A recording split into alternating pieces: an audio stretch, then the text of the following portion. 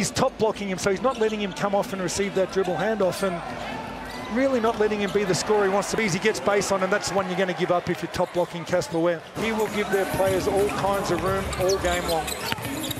Ware head down to the bucket, spinning and drawing an easy two. That's exactly what Will Magnay did. So the 3-ball and then the dunk. He's ticking a few boxes today, the youngster. As Casper ticks another box of his own. Sorry, Taylor. I had that in big, bold writing coming into this game. That's not missing from Ware. The key player, if you can't get rhythm and pick and choose when you get an opportunity to be able to do your thing, makes it tough. Ware with 2 more. There's our WhatsApp question.